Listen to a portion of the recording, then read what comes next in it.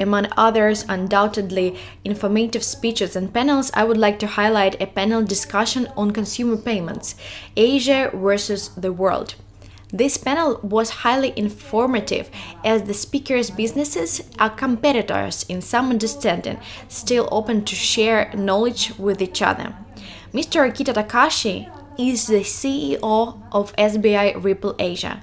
He explained why challenges they made in CoinTap in Japan, considering it's still a very cash-heavy country. Most people in Japan still use their bank cards only for withdrawing money to then make their payments in cash. Pavel Matveev, CEO of Forex, shared their experience, considering their cards are both popular in Asia and in Europe, though European citizens are of course used to digital assets in many forms. Though he sees a very big potential in Japan based on the number of Forex cards ordering there. Meg Nakamura also shared her overview on the consumer payments of SHIB payments in America.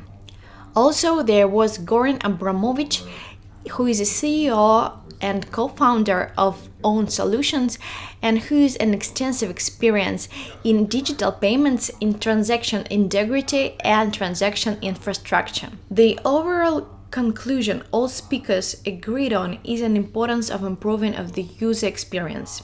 Implemented incentives, bonus programs, creative, more friendly software and apps will finally help Japan on the way of a cashless society.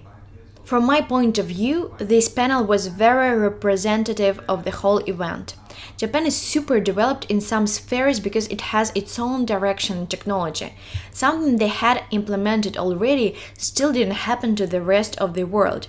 But it's definitely more challenging when it comes to introducing these innovations to an average consumer. In contrary, European and American markets are more competitive, so sometimes that could be really toxic for financial startups. But on the other hand, the consumers are very loyal to the new technological options. So it can all come true with the help of the collaborations and partnership which are established during such events. I'm super happy I made it to FinSum 2018 and I hope I will be there to watch and follow the trends in the next year. I'm fully aware that not everybody can go to the other parts of the world to participate in such events. Also, I'm very excited that I have a chance to present you with this type of content, which is very rare to find in English. And I'll try to cover more of professional events in the sphere of blockchain, crypto, and professional IT spheres. So if you're interested in this type of material, please stay tuned.